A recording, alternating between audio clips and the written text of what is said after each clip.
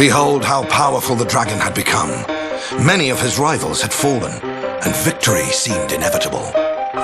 But then Corvus the demon, cruel and cunning as he was, decided to intervene, for he did not want the war to end. He infested all the Empire's enemies using terrible blood magic.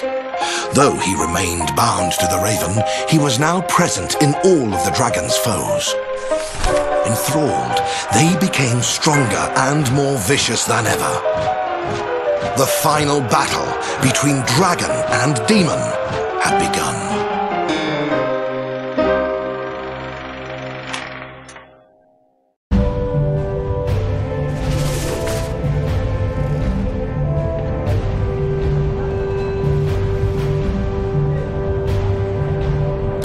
Commander, a word, quickly.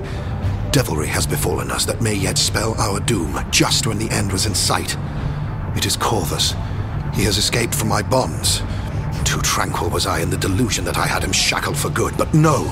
He has flown, or rather multiplied, in infinite demonic shards that hold a firm grip over every single one of our enemies, and empowers them with each foe we now face will be much more powerful than he was before, and it will take our forces their utmost to vanquish them. You I forewarn, Commander, but let the rest not know of this demon influence, or else all faith in victory would plummet like a stricken bird. You, and you alone, can now accomplish what we set out to do.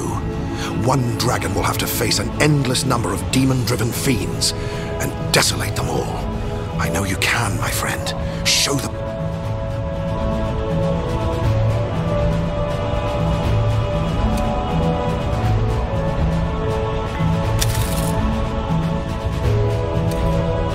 My dearest darling, I know that as your queen I should remain politically neutral, but...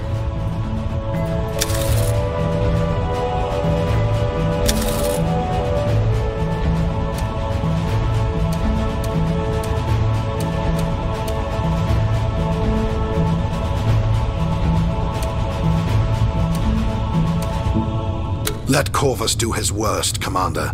The dragon will beat him in the end.